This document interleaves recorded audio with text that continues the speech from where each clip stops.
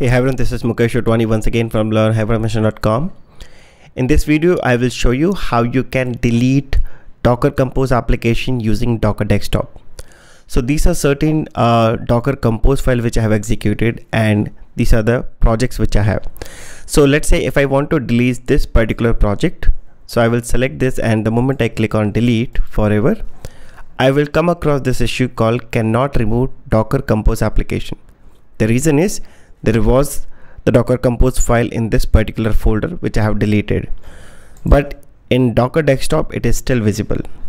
So it is always throwing me this message the moment I try to delete this. Let's try one more time, and since this project is not available, it will give you this warning. So how you can remove this from the Docker Desktop?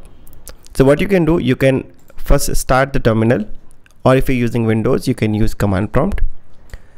Now just type docker ps-a,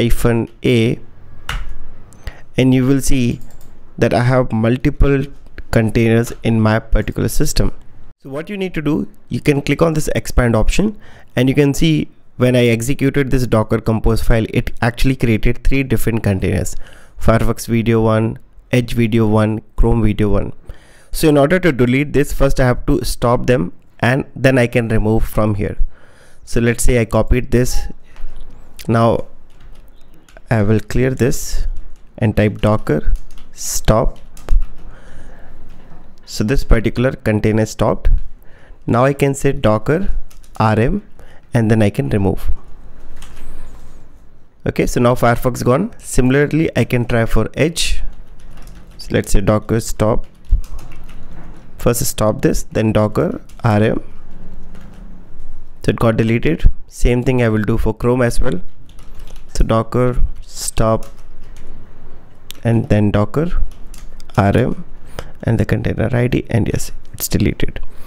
So now I will not be able to see that particular project, and in case if you try with the other projects also, you will come across the same issue, because these projects has been deleted from my local, but it was available in the Docker Desktop. So that's a quick video. I will create a video on this. So in case if you come across this issue, you can directly remove the container from the command prompt or terminal. Very quick video, but very important one. So if you like this video, please share with your colleagues who are working in DevOps, or they're playing with Docker containers. Let me know if you need any other video on the same topic, and I will see you in the next video. Till then, bye bye, take care.